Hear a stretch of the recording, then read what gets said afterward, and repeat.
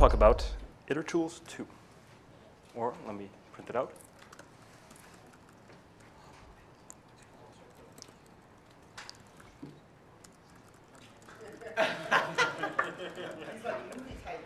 There we go. All right. Now I know my screen's not 80 characters wide. Cool. I talked about itertools last month, and now I want to talk on to the second part. So let's start by importing itertools. The first function I want to talk about is combinatoric functions. There's a whole slew of them. All your basic discrete math combinatoric functions, like, for example, product, right? So let's say you have a list of 2 items. So again, itertools always spits out generators, so I always throw out a list to show what it does, or else it doesn't make it. You just get a generator object, which is not very impressive. So product, what it'll take is give it 2 sequences. So this is, in this case, a list of 2 items, and then a string of 2 characters. Will return a sequence of them productized against one another, right? This is basically like a for loop inside a for loop. It's not brain surgery, but these are all sort of weird functions that aren't always trivial to implement. That's product. That's the most simplest one. You can also do permutations, right? So what you do is you give a list of things. That list go? No, that list got cut off. Sorry. Maybe if I make this full size. There we go. Give a list of things and how many items you want in your permutations, and I'll give you all the permutations of 2 items in this of this list as I gave it. And then if I join it, boom, I get. So what I did here is I just took every item and I joined them together, and you get every item with every other element of the list. So for example, you would have, qualified quasar and also quasar qualified, right? So it's not combinations, which is, no surprise, the next function. So if you don't want those doubles coming up, again, same as permutations, and do the same function to put them together. This will do the same thing except remove all the doubles. So instead of qualified quasar and quasar qualified, you just get qualified quasar in this case. But that with all the others. Right, again, these are conceptually very simple, but a bit hard to implement. And Python just does it for you with any sort of lists or objects or whatever, and as generators, so they don't take up a ton of memory. And it's really handy in that corner case when you need it. Yeah, you can also do it with replacements.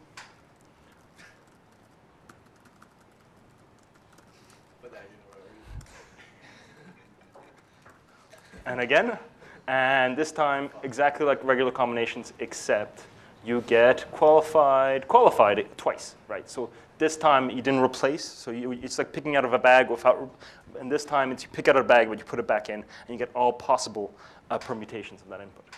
Basic math, basic discrete math. With the plus operator? Sorry, with the plus operator? Yeah. What do you mean?